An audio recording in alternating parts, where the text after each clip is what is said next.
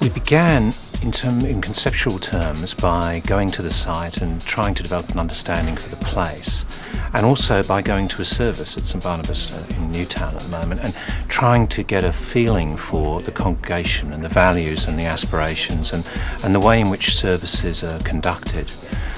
We then looked into the understanding the history of St Barnabas and read the brief carefully, and out of that becomes a kind of integrated creative process whereby ideas emerge, are developed, are tested and refined.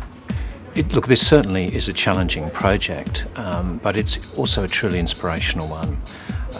Architecture is not only about accommodating functions and issues of utility, it's also about embodying human values and aspirations.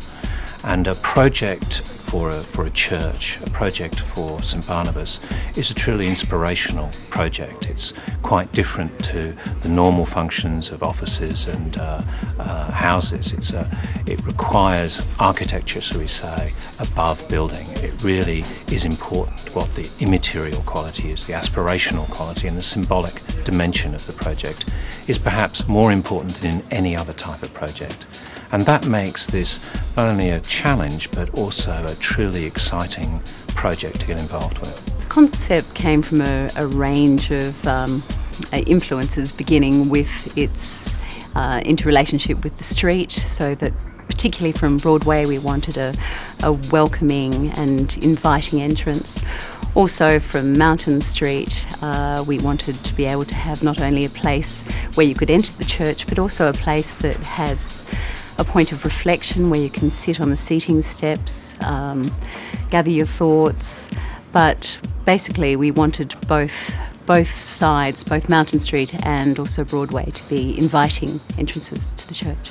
The main features are the notion of a welcoming space, also a spiritual space, a place that is elevated above the street, away from the hubbub and the commercial nature of the area, to bring some serenity to the area, so that as you walk away from the street you're brought into a place of tranquility.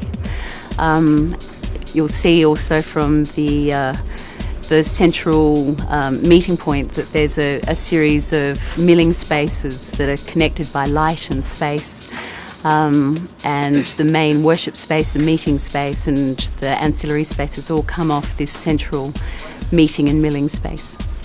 The next step in this project perhaps is the most exciting. We've gone through this process of being somewhat separated from the stakeholders, from the broad community and from the church community, and now it becomes a true working partnership where we collaborate very closely with all of those involved in this project and develop something that is really fantastic and meets everyone's aspirations.